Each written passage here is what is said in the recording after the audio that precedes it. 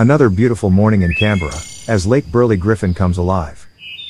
What better way to enjoy it than to cruise this magnificent lake? Lake Burley Griffin Cruises will take us around this famous lake, highlighting many points of interest that you may or may not have already known. Lake Burley Griffin is an artificial lake in the center of Canberra. It was completed in 1963 after the Molonglo River, which ran between the city center and Parliamentary Triangle, was dammed. As a matter of fact, the primary water inflows to the lake comes from the Molonglo River. So where did the lake's name come from? It was named after Walter Burley Griffin, the American architect who won the competition to design the city of Canberra. However, government authorities changed his original plans, and no substantial work was completed before he left Australia in 1920. It was further delayed by the Great Depression and World War II, and it was not until the 1950s that planning resumed. After political disputes and consideration of other proposed variations, excavation work began in 1960 with the energetic backing of Australian Prime Minister, Sir Robert Menzies. The lake is located in the approximate geographic center of the city, and it is the centerpiece of the capital in accordance with Griffin's original designs. The design ensured that numerous important institutions, such as the National Gallery, National Museum, National Library, Australian National University, the High Court were built on its shores, with Parliament House a short distance away. By the way, if you're wondering about its size, it's 11 kilometers long by 1.2 kilometers wide, with an average depth of 4 meters.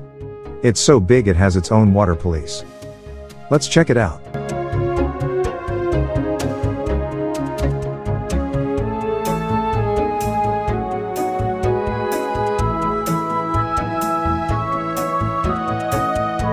This harborside area is called the Australians of the Year Walk. It symbolizes the award presented to Australians of the Year. Since the first presentation on January 26, 1961, our nation has continued to honor the contribution of some of its most worthy citizens through an annual awards program. If you look along the row of upright stone plinths, they're not in a straight line.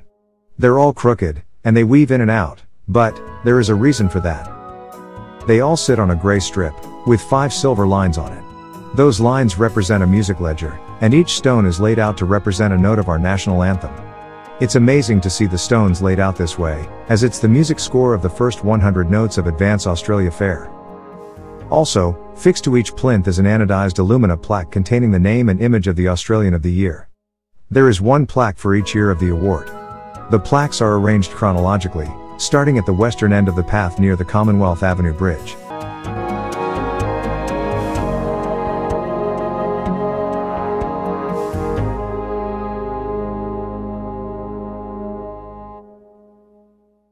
Moving right along, we'll now stop alongside the Captain Cook Memorial Jet. Located in the central basin of Lake Burley Griffin, directly in front of the National Capital Exhibition, at Regatta Point. This is going to be a treat, because we've arrived just before 11 a.m. It normally operates between 11 a.m. to 2 p.m. There we go, right on 11 a.m. The water will be drawn from the lake, at an astounding rate of 260 kilometers per hour, and will deliver it at 250 liters per second, sending the water to a maximum height of 152 meters.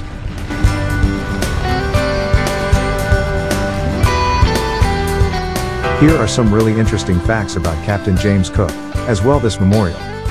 You may have known that Captain Cook was an outstanding sea captain, navigator, cartographer, but did you know he was a practical dietitian as well? Yes, a dietitian. During most of his voyages, none of his crew died of scurvy. His use of fruit to avoid the disease made him famous in his home country and around the world. Another fact. Captain James Cook was born on October 27, 1728, in Yorkshire, United Kingdom, and died on February 14, 1779 in Hawaii. Captain Cook was slain on the Hawaii beach, Kealakekua, by the local inhabitants, apparently over the stealing of a cutter, which I believe to be a ship. However, the one fact that stood out for me was this one. In 1769, Cook circumnavigated and charted the North and South Islands of New Zealand. He then sighted the southeast coast of Australia on April 19, 1770, and successfully navigated the Great Barrier Reef. This memorial was officially inaugurated on April 25, 1970, By Queen Elizabeth II. That's 200 years to the date his achievements were recognized by today's British royalty. This is just one more example of how well this lake reflects Canberra's brilliant planning, intentional timing and perfection. We hope you enjoyed our vlog on Lake Burley Griffin. By clicking to subscribe, it will help us to continue to highlight interesting places for you to consider visiting.